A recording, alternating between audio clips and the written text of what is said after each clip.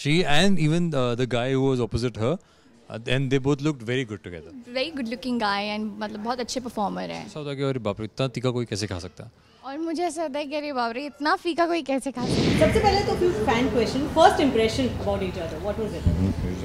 Okay, first impression हमारा जो mock shoot था. First impression ये first time जब you seen me in a Dream Girl. हाँ ड्रीम गर्ल नहीं एपिसोड एक. नहीं एक्चुअली ड्रीम गर्ल में देखा था मैंने मोहसिन को सबसे पहली बार. इनकी शर्टलेस एंट्री थी कुछ तो इनका शार ऐसे कुछ होता है कि शार लेके निकलते हैं सीन था तो हाँ तो बहुत ही अच्छा लगा था मुझे. मतलब था very good looking guy and मतलब बहुत अच्छे परफॉर्मर है. I had seen her in Love by Chance करके एक एपिसोड है उसमें and I thought she was a very good actor.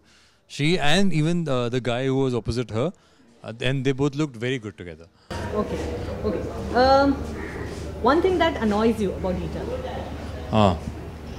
You say first. One thing that annoys me about her. Nothing that really annoys me. Nothing. Just that she eats too spicy food. Too spicy. It does not annoy me, but मुझे ऐसा होता है कि अरे बाप रे इतना तीखा कोई कैसे खा सकता है?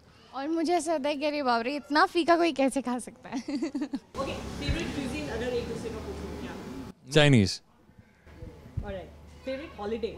अभी सब लोग मालदीव्स जा रहे हैं तो वही बोल लेती हूँ फिलहाल. नहीं. I think mine would इनका Australia maybe. No. अच्छा दोनों का wrong. अच्छा. Alright. One thing that you've learned from each other. One thing that I learned. Subtlety in acting. Yes.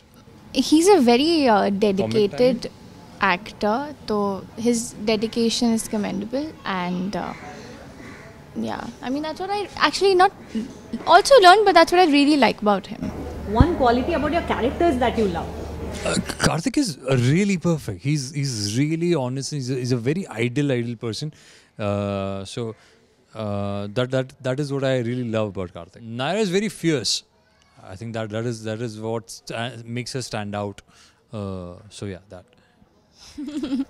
उन्होंने खुद ही बता दी क्वालिटी तो वो भी है and also that you know the love he has for his wife and his family is I mean what I really like about Kartik. Very loving guy. Very loving. जो आया है day one से अब तक इतने successful हो गए एक चेंज जो आया है एक दूसरे में जो देखा ये मोहसिन पहले बहुत पतले थे और अब उतने पतले नहीं हैं अभी मतलब ही इज फिट बट पहले जब आए थे तब ये बहुत ज़्यादा पतले थे मतलब पतले नहीं थे तभी फिट ही थे बट अभी से कम थे. हाँ ये भी बहुत ही पतली थी. हाँ she was very slim. I think we both were very thin.